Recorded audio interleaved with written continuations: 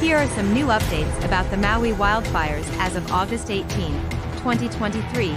The death toll has risen to 111, with more than 1,000 people still unaccounted for.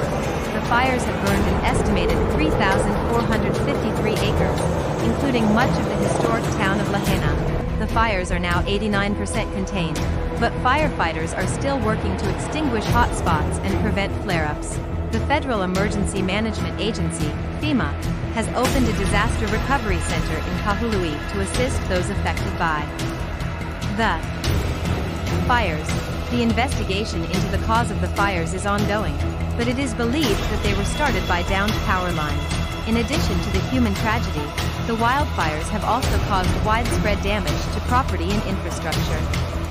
The tourism industry on Maui has been severely impacted, and it is estimated that the fires will cost the island billions of dollars in economic losses. The recovery effort is expected to be long and difficult, but the people of Maui are resilient and determined to rebuild their community. Like, follow and subscribe for more latest update.